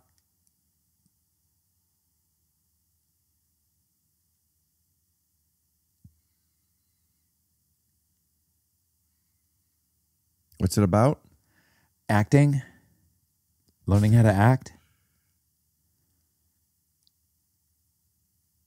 Okay. So I'm in acting school at NYU, and I do a scene, and I had this wonderful acting teacher named Ron Van Loo. Shout out to Ron. And I did a. Can we tag him? Yeah, I don't know. We'll put it on Instagram. And what is this? 1986? Yeah. This was 1988. So I do a scene. I'm bad in the scene. I'm just bad. I'm pushing. I'm sweaty. And I sit there. I'm really depressed because I know it sucked. And Ron, he goes, he's very wise, like an old owl. He's like, Rainn, why don't you trust yourself? And I started to weep. I started to cry. Tears rolling down my face. Because it's true. I didn't trust myself as an actor. And so I got a lot of hugs from people in acting class, because actors love to hug. And then I hugged you on the sidewalk outside. And then I was like, was that appropriate? Was that okay that I hugged you in that way? I felt you're not really a hugger. I felt the pressure to hug you, and that if I didn't, I might get fired. Wow. Yeah. I would love to take over this podcast for a couple of episodes. As in, you sit here. Yeah. Would you play me? I want to interview like Wiz Khalifa. We'll get in line. But would you be you, or would you be me? I would just be me. I would be me with like a little trace of Glassman. Like what, you'd have a stomach ache during it or something? Your elbows would hurt? Or Yeah. You would interrupt too much? Yeah. Okay. Yeah. Sure. 3 B's Brewery. Okay. Well, if I ever get Wiz Khalifa on here, will you let me? If I ever get Wiz Khalifa on here, I'd like you to do the cold open. Can I do the whole thing? You could sit down there, but no mic. If you do it as me and you play me, then yes. Okay, I'll do that. Can I have a wig? Can I have a black curly wig? Oh my God, this is awesome. Is this a thing on your show? Is this a regular thing? No. I mean, I've used it before. I don't know. But the beats and the this and the that is. So Ron Van Loo says to me, he's like, I say to him, okay, I'm not going to push anymore. I'm not going to force anything. I'm just going to listen and be there and respond. But I said, Ron, it's going to be really fucking boring. And he goes, bore me. Go ahead. Bore me. So the scenes I did for the rest of that year in scene study class, this was at NYU, graduate acting. We were there 14 hours a day just doing acting all the time. I literally would do scenes and I would just say my lines and I would just talk to you the way that I'm talking to you right now. And I would just really only listen and respond to what was in the moment without any like indication of what I'm feeling or pushing or anything like that. So I did that for months in acting school, and people couldn't even hear what I was saying, and I was just on stage. Just that's what I did for months. So in a way, is it my superpower? But it was, I learned it in a deep way. I learned a deep ability to really be present and listen. And it's amazing that you picked up on that was something that I did. Steve does it. I can't say enough good things about Steve Carell. I mean, as a human being, but I learned so much watching him work. Bet. He is, I think I'm a very good actor. I think Steve Carell is in that echelon of like the greats. I think like Jackie Gleason, just the ultimate Grady greats. And his ability, you could never throw Steve. You'd be in the middle of a scene and you could start honking like a goose, and he would just completely in stride, just take it completely in stride and be like, Dwight, what are you doing? Why are you honking like a goose? Without a second of like, what's going on? It was absolutely astonishing to watch. And his mercurial ability to just create on the fly was incredible. With always like, there was always a hooked into an emotion was there at the same time. It wasn't just bibbly bobbly. I've worked with really good like improvisers before that don't have now do it. No, wrong one. Tweak the statues.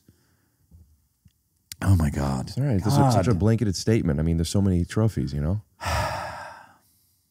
You get what I'm saying though, right? Absolutely. Yeah.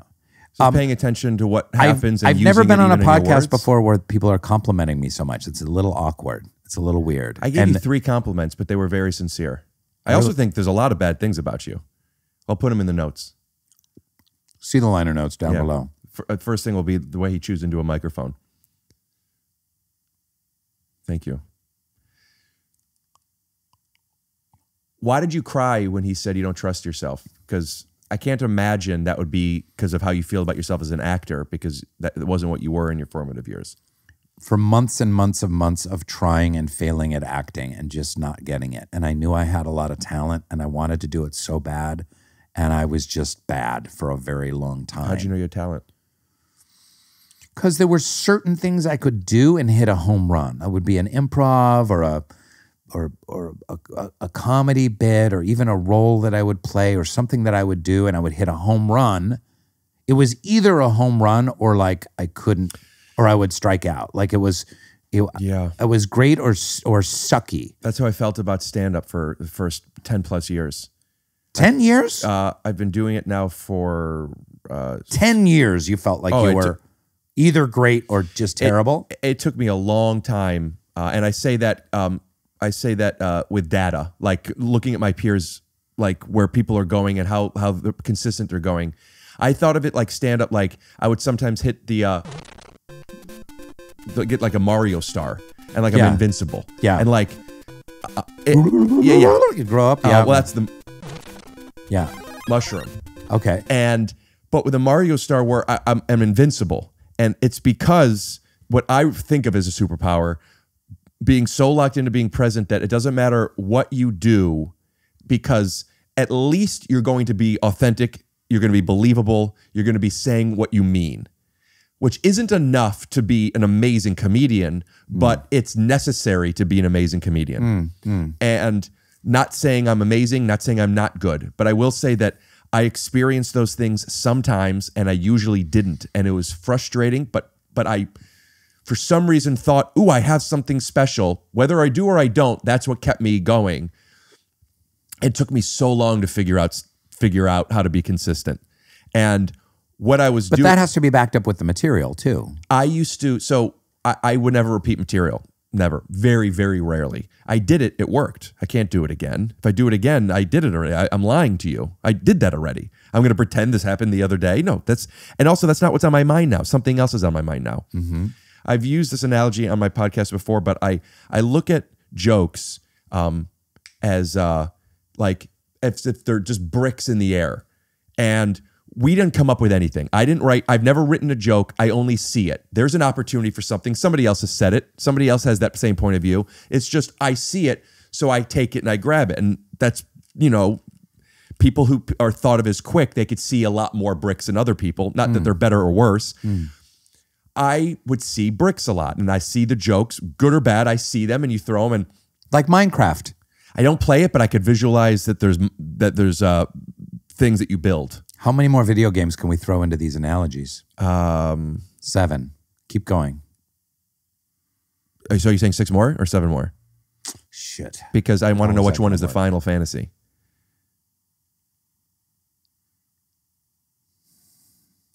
That's great. Thank you. Well, you deserve a halo. I was just going to say that's what? So kind. Really? I was just going to say that's so kind to put a halo on you. Yeah. I mean, I guess the opposite would be if you go to hell, right? I mean, are you a fan of Diablo? Diablo 1, 2, 3, and 4, yeah. 1 and 2 for me. Diablo 2. Are you being serious? I loved Diablo 2 on the computer in its day. I played through all the characters beginning to end. What'd you like the most? You strike me as a paladin guy. No, I think the who fires the arrows? There's paladin, there's barbarian, there's sorcerer. Anybody could have bow and arrow. Gulp, gulp. I was obsessed with that game. I think I had a barbarian with a bow and arrow. Do you remember the Stone of Jordan's Sojas? They're like the original like the original NFT. They were because people, I don't know if you remember this or did this. I didn't, but I saw it. People would build up these characters and then you could sell items like on eBay. Yeah, yeah. And Stone of Jordan was this thing that like was a set price. If you find one of them, they were like $20 or something. I don't know. But I just remember people were buying and selling them on eBay, and I was like, that's fucking crazy. Yeah. These are that digital. is the original NFT. I hadn't thought about that. Yeah. That's incredible. So, wait, but we were talking about something before we went on the video game thing. You were doing stand-up, and you were talking about the bricks and picking the bricks. So I would find these bricks, and I didn't value the bricks enough because there was an infinite amount of them. So I would do it, and I did it. It worked. I don't want to do it again. And it took me a long time to learn to, once you get something that works, to keep it. And then like you build a house out of it. Yeah. And then there's not only the bricks themselves, but learning the order to build it in. And like, I feel like the first 10 years where people were learning their craft on how structure of a set as opposed to a bit in itself. Right. Where I did not, I'm newer for having done this for 16 years. I've only been crafting a set for 6 years, I feel like. But for that first 10 is where I connected with you. Like, everything I've done led me to that. I feel like I've developed a skill set that is pretty unique to me, which is being able to do just being fluent in brick. You know, that's not enough. But that feeling of like, I feel like I'm supposed to be good at this, but I'm not. Yeah. But every now and then, every now and then it just comes out. Yeah, I always feel like I'm not good, but I will be. And who knows if that's true, but that kept me going. Yeah. Is that something you connect to? Like you felt like, I know there's something, it's worth doing? Yeah, like I remember doing this exercise in this crazy clown movement class where we had to be different elements. We had to be earth, air, fire, water. And I was like, fire. And I could play fire like nobody's business. I could improvise like fire. I could move like fire. I was just like move like Jagger. Whoa. And I was just like Mr. Fire guy. And I was amazing at being, what's happening? Why are you wincing so much? We're going to animate you on fire and it's hot. Oh, is that what's happening? I didn't know that was happening. You didn't tell your guy. He knows. Okay. Yeah. So, and people were just like, oh my God, Rainn, your fire guy was incredible. And the clown teacher was like, I've never seen that. It was amazing. Dude, I'm sorry, but it's out of context. It sounds like if it sounds like you're lying about, and you've never gone to an acting class. And you're making up and you're just like, oh, I was like fire, and everyone's like, wow, your fire's awesome. It's like, your fire's so amazing. It's like, I don't think you know what acting class is. I mean, I know that's real, but it just sounds so made up. It is. If there's a plumber listening right now, he's like, what the fuck? Is that a reference to the mushroom that I got? Yeah. Nice. Speaking of fire. Whoa, dude. Did you see that? You get a little taste? Yeah. So then I would be like, wow, why would I hit a home run as the fire guy. And strike out as Earth? Yeah, yeah. And then one time in acting class, I was, during that time I was really struggling. I was really bad in the scene. And Ron was like, Rainn, it's just not working. What can you access to kind of break this open? And someone was like, have him play the fire guy. And he's like, what's that? And I'm like, Rainn was amazing being fire in the movement class. Champion of yours? Be friends with that person still. I know. I can't remember who, but people were shouting that out. And then I was like, so then I did the character as the fire guy. And you were able to tap into this guy. Yeah. So I did the lines and the scene, but I was the fire. Yeah. I was the fire guy. And it was good, but then I still couldn't act though. So I knew, you get what I'm saying. I do, but that being tapped into something, you're tapped into Dwight. I mean, you could do that again, right? Yeah. Are there certain like I know there's certain genres and certain like mindsets that I could tap into that like, well, what can I do that's funny? Well, I could, arrogant and stupid are kind of easy ones for people to do. Like you can tap into that because you know what it's like to see people who you think are smart and you know what it's like to feel stupid. What is Dwight that you tap into? I think self-serious and, I think I worked with this acting coach once. He's a very famous acting coach named Larry Moss. And I only worked with him on one project, but boy, he was so good and he was crazy expensive. But he had this thing about like, how does this character see the world? Like, how do you see the world? And so for me, it was like getting into Dwight, like, how does Dwight see the world? So to get into Dwight, for me, it was like, how he's just in the conference room, like, how does he see the world? Like, all right, the people are all here, roll call, yep, they're all here. He's giving a presentation, good, I'm gonna take some notes, and I'm ready at a moment's notice to dash out the door in case there's an intruder. And, this could be very important. This could take us to the next level. And so there's that interior monologue. Do you know what I mean? It's how he sees the world. And out of that, there comes a great deal of comedy. Is there a connection to where you are able to tap so well into Dwight being very serious? And upon your own definition, you referred, as much as you miss and like comedy, your podcast is very serious. Is it easy to be serious? I don't understand that question. They wrote. I am serious in a very different way than Dwight is serious. Dwight is hyper serious and kind of self-serious. That's what I'm asking. Is there something that taps into that where like you also said when you were first trying to be more present and you're like, it'll be boring. Yeah. Okay. And you were speak a certain way that I'm not saying that's necessarily Dwight, but like you had an exercise of just being serious, speaking serious. You have a podcast that you're very serious. Your character was just very serious. It's funny because you're treating low stakes things with high stakes. But I couldn't play. There's certain characters on the show that I could play. I couldn't do Dwight. You couldn't? I don't know. I say this both as a compliment to you and also to whatever the show is. Like, it was also written a certain way. But, like, there are some comedians and there's some characters that you see that is the person playing it. And then there's some where it could be somebody else. I couldn't imagine anybody else doing that. Because what's so funny about what you're doing, you're not saying anything. I mean, sometimes, a lot of times, I guess you are. But most of the time, you're not saying funny things. It's just, is this guy for real? It's like, I believe this. We believe this thing that this guy is. And that's what's funny to me. You're just such Here's who could play Dwight. Jesse Plemons. Do you think I'm texting him or looking up who that is? I thought you were calling him. How do you spell Plemons? If he comes on your pod, can I interview him as you with the wig? Sure. He's brilliant. He was in the... Why do you think he could play you? He's a brilliant actor. Yeah, he is great. Yeah.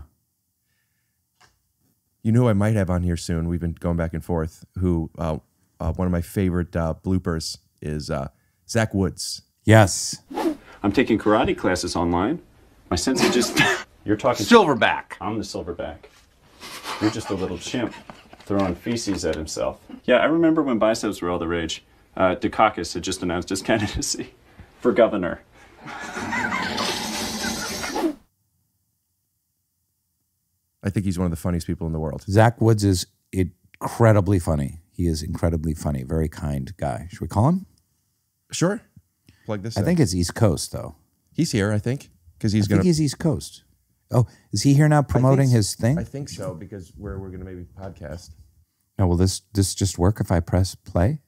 Call, don't put on speaker. Press play. Can you hear that? How does this work? Welcome to Take Your Shoes Off.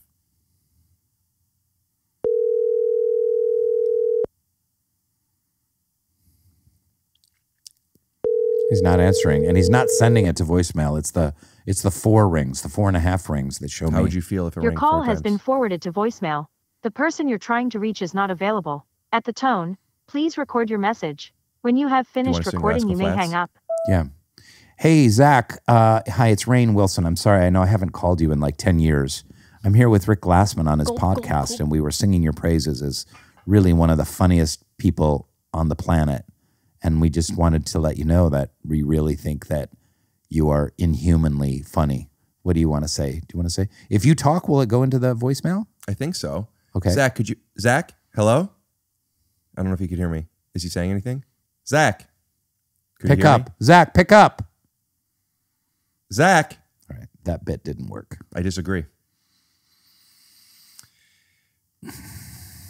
Yeah, I guess Jesse Plemons could play you. I don't know.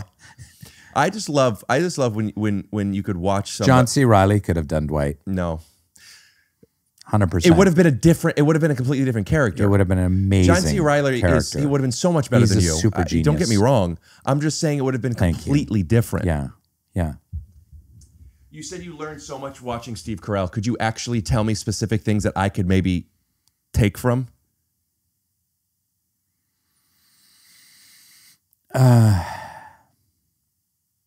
Really? Mm-hmm.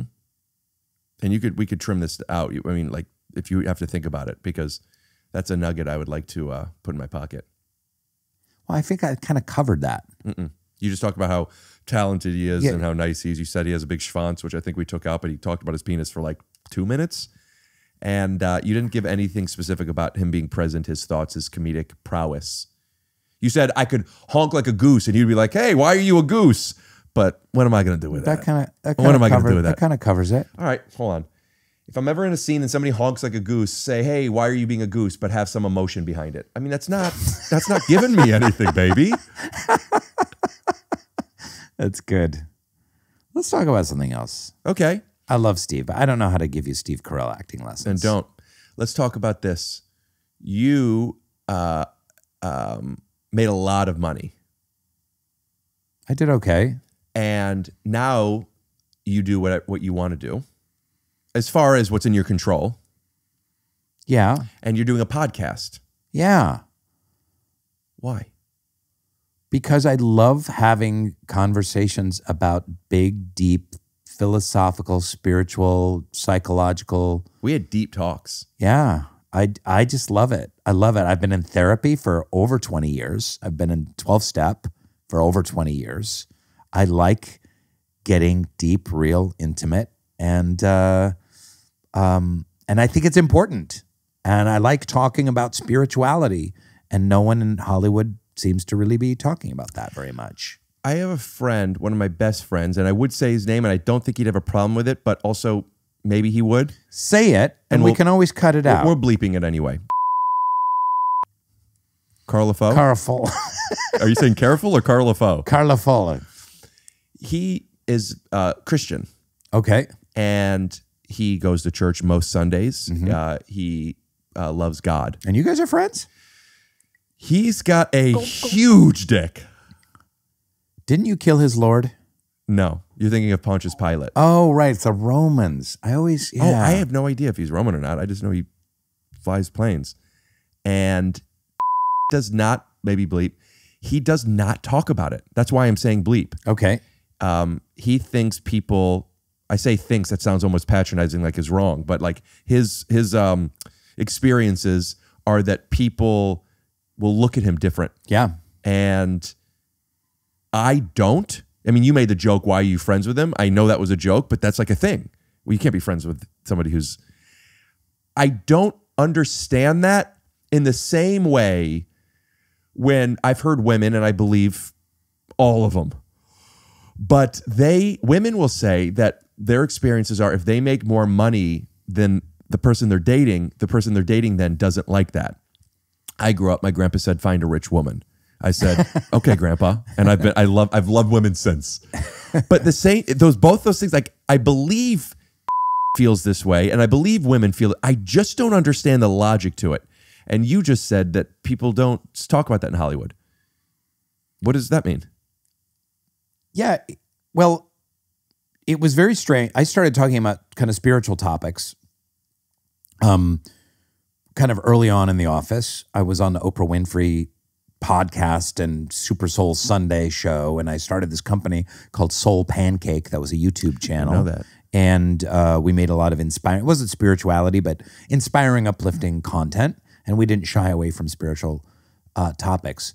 And I don't know exactly how it went down, but for a lot of people, I could tell they were like, what the fuck is wrong with this guy? Like in Hollywood, if you're in comedy, you can have like a foot fetish and you can ride a unicycle and you can, collect rocks and you can eat moss and you can do all of this stuff. And you're like, mean your acting teacher? Yeah. And you'll be embraced, but you're like, I'm a Christian. I go to church and I love Jesus. And like Hollywood doesn't know what to do with that. And then the comedy people on top of Hollywood really, really, really don't know what to do with that. What is it? Is it like we think that if you believe in XYZ, then you must be a different type of person? I think it's just, first of all, Christians not very funny. And second of all, they're not generally. Wait. Christians aren't very funny? Christians are not very funny. That's a very strong take. And I don't know. I think I could debate either end of that.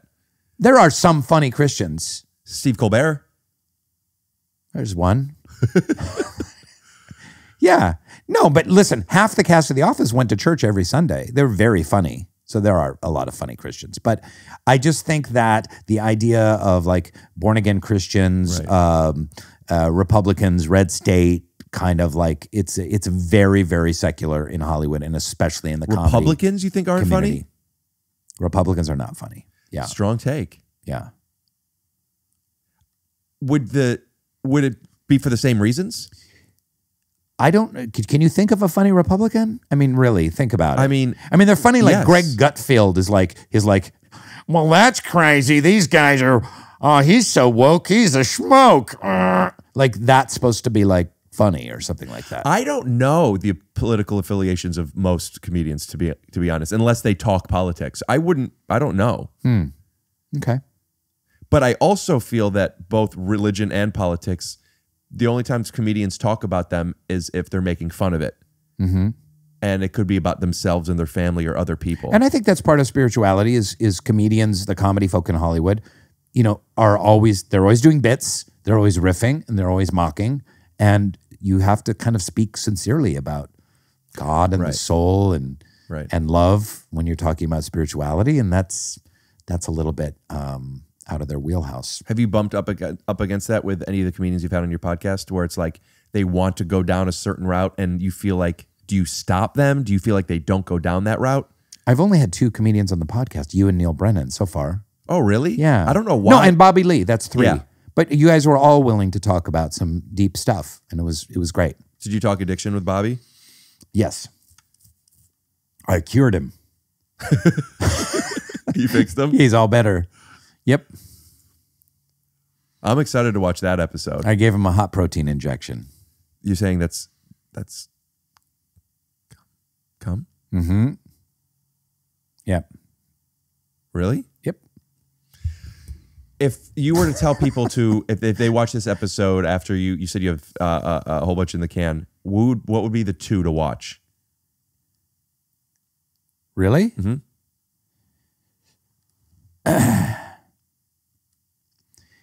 Angela Kinsey, for real. That makes sense. Because I love her so much. She was like my work wife and on-camera wife for like 8 or 9 years. Mm-hmm. And we're very close. And sometimes we don't talk for like 6 months, but when we talk, it's just like, it's like we went to high school together. It's very close. And You know, she lives across the street from my best friend. So she lives, we'll bleep it. God. Carl Long. Lagerfeld. Carl. So that's a great one. There's so many good ones. I can't pick a number 2. I'm excited for your podcast. Well, then just go pee again. Very good. It's a brick, another brick in the wall. I'm very excited about your podcast. Yeah. I think that your podcast is going to be one that I don't watch too many. You think you're going to listen to it? Yeah, and watch I think. it? Yeah. When I did your podcast, I guess you were very vulnerable. Compliment number 4. You were very scared and vulnerable. My diagnosis, I was so excited. Then I went through a 2-year depression. Wow. Because Can you talk about that? What were you depressed about? What was? felt like a baby. I felt like I'm Did it make you go back through your life? Like, yeah. That friendship. That's why the guy never called. Oh, I screwed that up, or that relationship, or yeah, some regret and remorse as well. Yeah. Yeah. I just want to acknowledge what you might be feeling right now. You don't see yourself the way you see yourself when you get to see yourself. And we're critical of ourselves and we're insecure, etc. And some things are just that, an insecurity. But some things are valid, like, oh, it doesn't matter what people think, just do you. But if everybody thinks this thing about you, take some accountability. Yeah. This self-love movement is beautiful and necessary, but not at the expense of growth. Pardon me, this is just my take, but I felt you asking questions because you're supposed to. Like, you're on a podcast, I'm there. I felt maybe just because they were written down, maybe I was obviously projecting at least a lot, if not completely. But I'm like, oh, you have to ask me questions. You had to find questions to ask me. I felt you asking questions that were like, okay, I believe you wrote them, but like somebody could have given them to you. Like, okay, here's a question. And then there was a question, and every time you asked a question, then once we started talking about it, you were locked. And like, so it felt like you were serious. You felt like you were interested, but also it was very loose. So when you have people on, when you're interested and loose, you let the person opposite you be themselves. It was very easy, probably why I felt so uncomfortable, because it was just like, you're interested in me, I'll keep talking. And it was loose enough to where I don't know where I'm going with stuff. But I feel like with your podcast, the audience will be meeting the guest in a very specific way. And there's so many compliments on this show. 4. Yeah. There's a lot more woven in there, but thank you. Like how when I talked about how good you are at fire. Fire. Also, we could wrap this up. Fire. I need you to burn. Can we get the rights to that song? Lay that in right here. I am the god of hellfire, and I bring you fire. I take you to burn. Fire. You know who is the white rabbit, or whatever the saying is, of like the guest that said yes, but it hasn't worked out yet, who I am so excited to have on, is Allison Jones. No kidding. Yeah. That's amazing. You can't reach out to her and ask her until she's been on this. I could call her right now. You want me to call her? She's not going to answer. Probably not. But she'll email you back within 12 hours. It's 9:30. Do you have her cell number? I don't remember if we've ever called. Is she on the, I think she's not on in LA. Is she in LA now? I don't know. I don't know. Email her. Call her. You want me to call her? You want me to email her? You know, I was offering. Call her, I'm saying. I got 2 numbers for her. I think it's a home and here's mobile. Let me see. Let me see what I text her on. Yeah, let's ask her why you never got an audition for Curb. I did get a message. They gave it to Larry?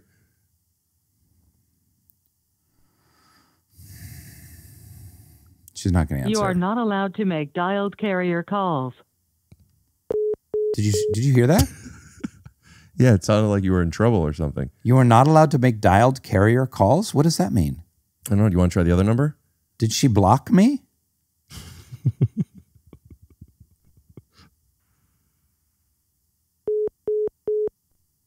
Whoa, that's weird. I'm going to text her. Me and what's your name again? Rick Glassman, Glassman. I just said, Allison, hi, me and Rick Glassman are here. I tried to call you to get you on his podcast. We love you. That's it. You want to send a photo?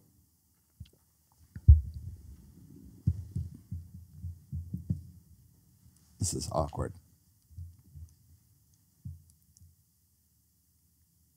There. You know what she does. I would say for me, but I'm sure she does for everybody. But when I audition with her, that is not very common. Is I don't feel like I'm auditioning for her. I feel like she's helping me audition for whomever I'm auditioning for. And like I have done one take, and she goes, "We got it." And then I've also done multiple takes, and then I left, and she called me back. She's like, "Could you come back?" Oh wow! Not because they sent it to producers. Yeah. She's like, "I think you can do. You can do a better one." Yeah. I did one, a movie, a David Wayne movie called Futile and Stupid Gesture about the origins of the National Lampoon. Awesome movie. Yeah. And she brought me back multiple times. And after one, she's like, "Hey, could you get a voice coach?" And I'm like, "Yeah, great idea. I didn't think to get my voice." And I met with a voice coach. She said, "Come back. I don't want to send this yet. Let's see the other thing." And like, that's what a producer does. You know, like that's what like a manager, I think, would do if managers did stuff like that. Yeah. She just knows what the people want, I guess, knows what she could get out of people. And the biggest things I've auditioned for has always been with her, and I've never been nervous with her. She's just, no, don't do that. Yeah. I've asked about stuff. She goes, "That's not for you." It's just like, how cool. My friend Chad Van Landingham redid her kitchen. My dad, Steve Glassman, got her a rug. Really? For her office, not her home. Oh, okay. Do you want to shout out Steve? Hey, Steve. No, I'm saying like what he does. He does kitchens. He does. Chad Van Landingham. He doesn't do that anymore. I think he like owns children's indoor playgrounds now. Big. It's big business. Right now. It's big business. Yeah. Yeah. All right. What else you want to talk about? I mean, I could talk to you for a while longer, but like, we're. Where's your bedroom? Upstairs. Oh, you have stairs? Upstairs. Yeah, up the stairs. I didn't see stairs, so this is a surprise to me that there are stairs. You came upstairs to get here. Oh my God, I did. Are there more stairs? Is this a tri-level? Is it a trimaran? Oh, that's cool. Yeah. You want to see my bedroom? I would love to see your bedroom. Can we bring the cameras up there? No, I don't show people that. I don't show people that, yes, sir. And. Oh, I didn't know what you wanted. Yes, Each and. other sentences. I can never guess. I guess I would bring my cameras up there with you. My sheets are, when you leave, I'm going to be washing my sheets. I should. Oh. Oh. Oh. Let me inject you. People love the diarrhea. Thank you for all the beverages and the fruit. It's been wonderful talking with you. And this was probably the deepest exploration of The Office and my experience on it that I have ever done. Ever done. Interesting, because I have, and I would, at any moment, it could be a year from now, whenever you're up for it, I'd love to have you back. But no sooner than that. But I have so many questions. I feel like we didn't talk much about it. I'm free in February. I could do 2025. Oh, a year from February. No, yeah, it's 11 months from now. Oh, today's 2024. Yeah.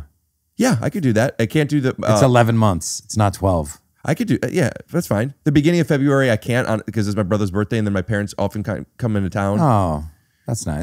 So the end of February, I'll put it in my calendar right now. Do you want to do that? Mm-hmm. What do you want to say? February 18th. Allison wrote back, "Oh hey, hello. I will do it. I promise." I've been hearing that since February of 2019. Rick is skeptical. No, I'm not really skeptical. You could say that, but I'm not skeptical. I believe she will. I haven't been following up as much as I could have. Yeah. February, let's put it in the calendar now. Okay.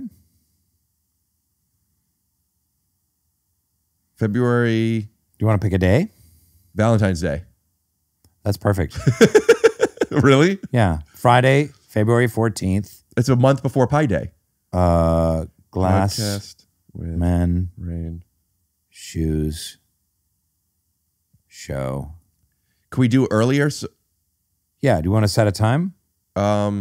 We could. I mean, we could follow up. I guess in. You want to say November. 1 o'clock? You want to say like 1 o'clock? Let's say 1 o'clock. Okay. And then follow up in November, maybe. Yeah. Mm-hmm. 1 o'clock. I'm blocking 1 to 3 on Valentine's Day. Okay. And I'm gonna take an edible toward the beginning, so it kicks in halfway. We're gonna try it this next time, the second time. Okay. Great. You know, this is also the first time maybe that you've ever done a podcast where we also saw your dad. I'm gonna do fentanyl.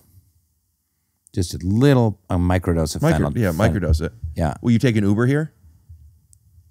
No, I'll be fine. No, Uber. I'm a good driver. So boom. Now you're doing a plug? We're 3.5 hours. I did it at the beginning. Thanks for having me. Put up the Instagram, put up the stuff. Theme music. I got to get a Polaroid. Scoot. Say that for a second. This kicked in late, but it just kicked in, and I want to get silly. And I don't know when we're going and how long we're doing, and we're probably wrapping up soon. But I just want to say, if you're ever willing to come on my podcast and get silly, you're going to have to take your shoes off. I'll take more than my shoes off. Good. Can I have my pants off if I do your podcast? Yeah, you wouldn't be the first. Oh, you've had other? I've had people with their pants off, their shirt off. We get wild. Cut out that look, that last look to the camera. I don't like it. He's poaching my audience. Blabbity blue, scoot.